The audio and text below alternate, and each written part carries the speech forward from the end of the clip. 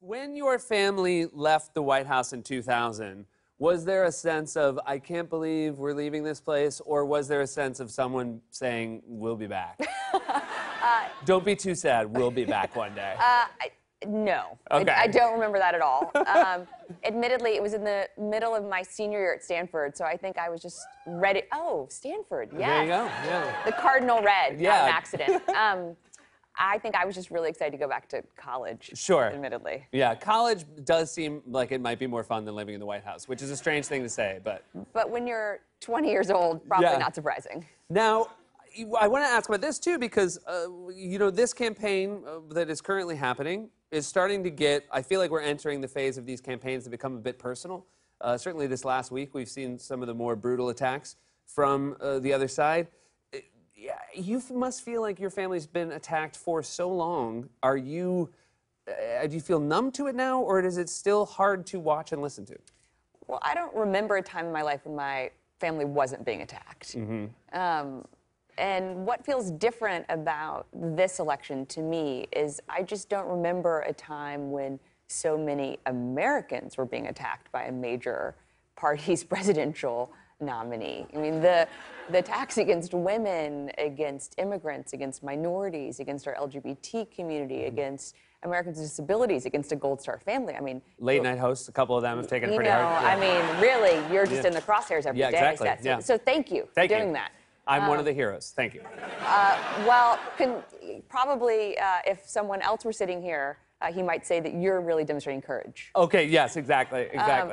So to me, that's what feels so different and deeply troubling, candidly. So you're going through this again. Another thing, which we've actually talked about before, another thing that I feel sympathy for you, which is I was also a child of the 90s, and when I look back at the way I dressed in 1992, I'm so psyched I wasn't a public figure. And I'm jealous that you're not. Because let's be honest, like right now, you're fitting in perfectly. This look is fantastic. It was really rough in the 90s. It was rough in the 90s. It was rough in the 90s for all of us. So. Something I was actually thinking about today, because it's now October and my daughter's really excited about Halloween and getting to dress up, is I remember convincing my mother to let me put on the orange and black rubber bands on my braces. Yeah. And her actually...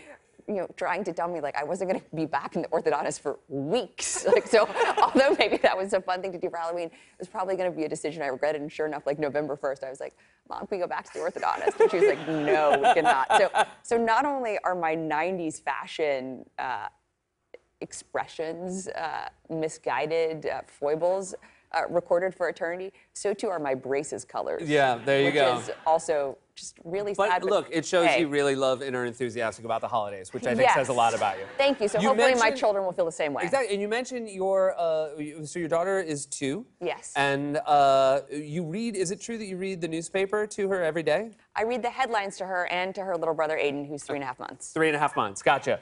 And that is something that how your parents did for you, yes? So it is. The first thing I remember learning how to read is the newspaper. Okay. And we would talk about kind of what I was reading over breakfast or over dinner.